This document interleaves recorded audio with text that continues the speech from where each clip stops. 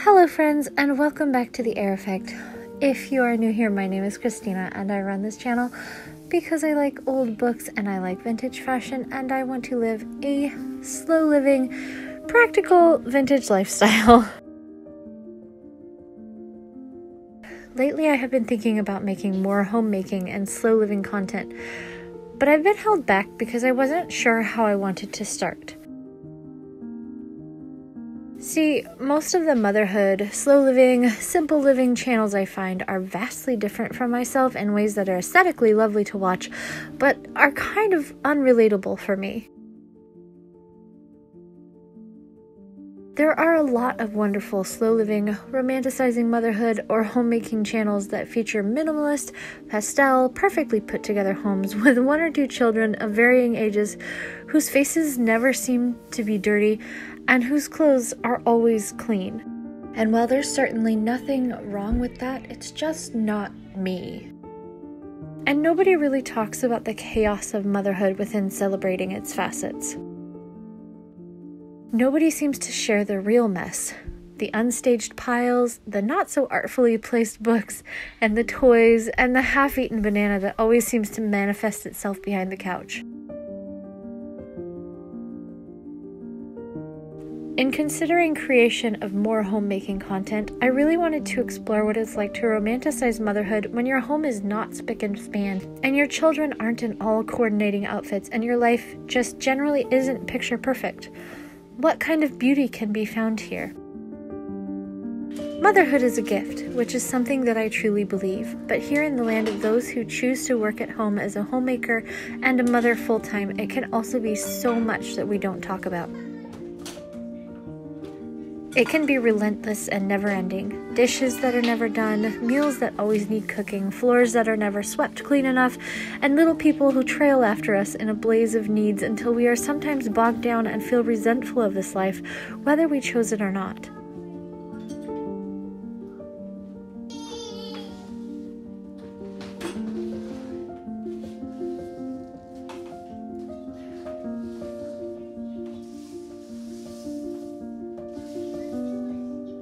Recently, I heard a message that really settled deep into my heart and vastly changed not only how I keep the house, but how I enjoy keeping house. It was this message that inspired me to finally try my hand at sharing more homemaking content. And it is that homemaking and keeping a peaceful home is a form of showing love to those that live within the home. I know all of us who are tired and overwhelmed and bogged down are equally tired and often bogged down by yet another saying about house and home, another piece of advice that makes us feel less than, another conscience-pricking adage that aims directly at those of us who stay at home as parents. But something about hearing it said that how I keep my home is a form of showing love to those who live here, it changed how I feel about tidying up. I realized that I wasn't really showing love through my homemaking. I can show my children love in keeping their drawers full of clean clothes, the cupboards full of clean dishes for them to use, the sinks clear of mess that gets in the way, the floors tidy for them to play on.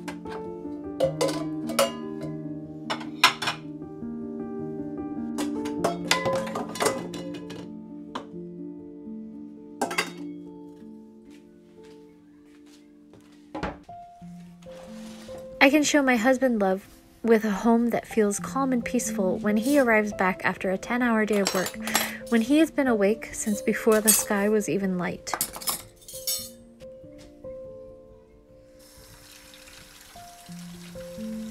Funnily enough, this message was also heard by my husband and changed how he functions and helps in this house too. No more coming home and chaotically doing the tasks that need being done, tossing toys into bins while grumbling, sweeping floors or vacuuming with heavy sighs and moans.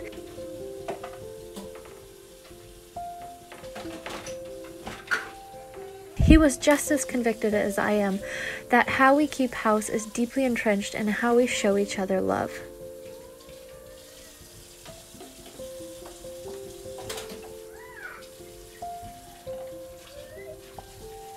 None of these musings are in any way meant to make any of you feel as though you must suddenly keep a tidy home if you love your family.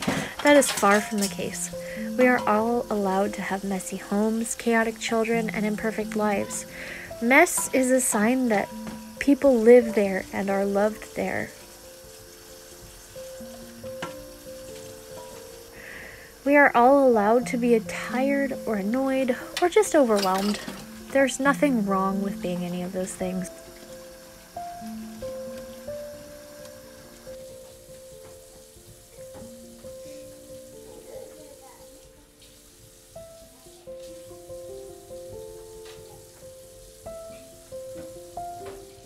I wanted to share mostly because it's something that I had never really considered, and it makes repetitive tasks a little less tiring when I consider that the hands I use to do the laundry are smoothing love into every fold. The fingers that wrinkle from doing the dishes are wiping love into every plate. The constant picking up is teaching my children lovingly to follow my example as they watch and help, and to treat others as I treat them.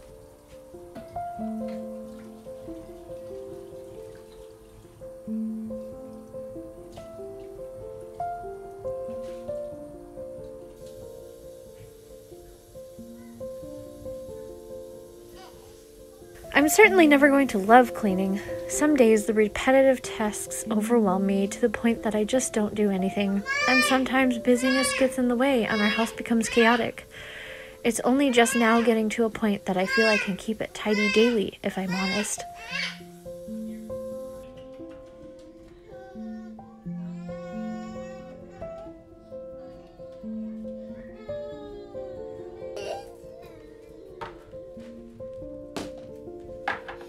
But reminding myself that every task is a show of love somehow makes it a little bit easier to do.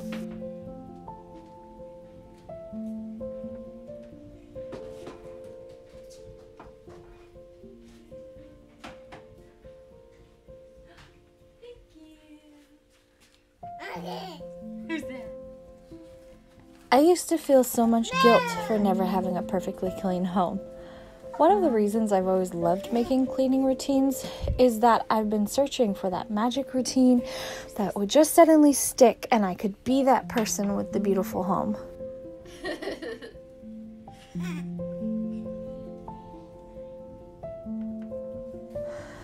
And I want to say right here that if you are also struggling and feel as though your home is always overfull and overwhelming you, you are not alone. But you should never feel guilty. Mess is a morally neutral thing.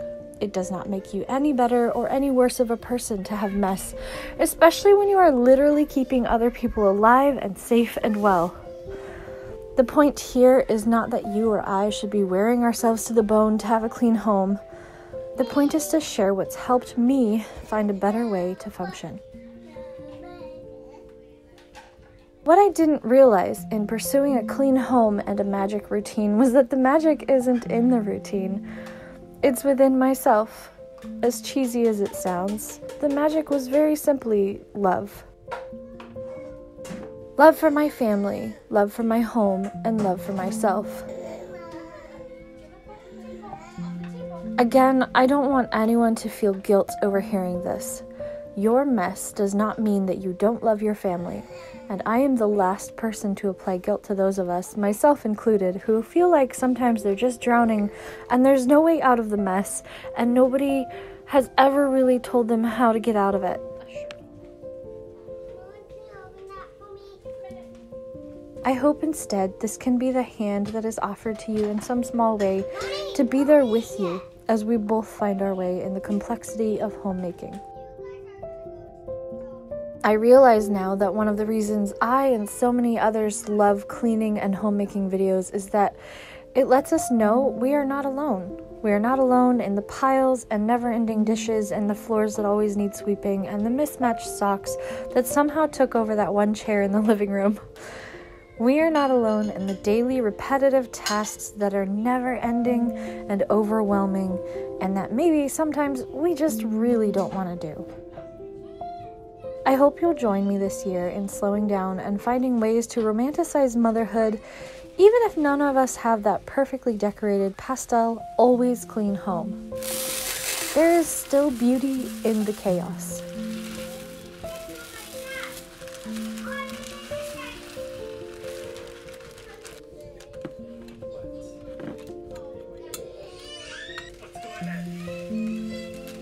As always, my friends, if you would like to support my channel in more ways than liking and subscribing and commenting, all of which are very wonderful and supportive ways to be, you can check out my Ko-Fi link in the description down below or my merch store.